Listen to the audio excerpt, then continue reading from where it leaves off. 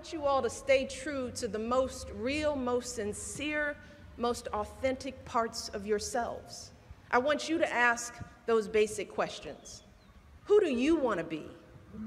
What inspires you? How do you want to give back?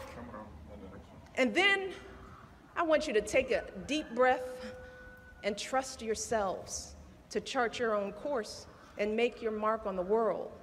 Maybe it feels like you're supposed to go to law school, but what you really want to do is teach little kids. Maybe your parents are expecting you to come back home after you graduate, but you're feeling a pull to travel the world.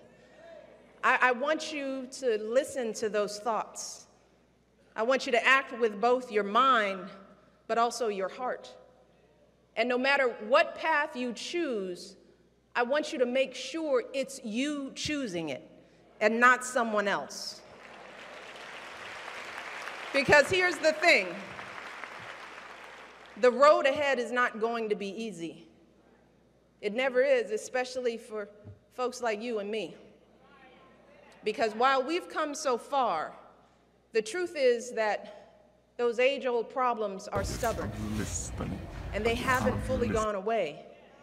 So there will be times, just like for those airmen, when you feel like folks look right past you, or they see just a fraction of who you really are.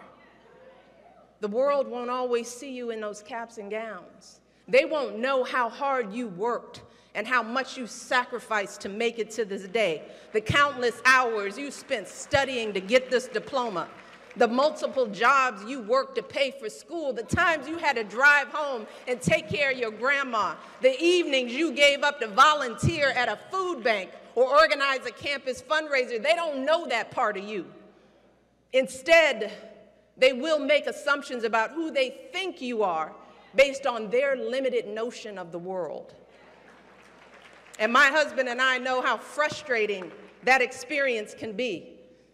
We've both felt the sting of those daily slights throughout our entire lives. The folks who crossed the street in fear of their safety, the clerks who kept a close eye on us in all those department stores, the people at formal events who assumed we were the help, and those who have questioned our intelligence, our honesty, even our love of this country. And I know that these little indignities are obviously nothing compared to what folks across the country are dealing with every single day. Those nagging worries that you're going to get stopped or pulled over for absolutely no reason. The fear that your job application will be overlooked because of the way your name sounds. The agony of sending your kids to schools that may no longer be separate, but are far from equal. The realization that no matter how far you rise in life, how hard you work to be a good person, a good parent, a good citizen, for some folks, it will never be enough.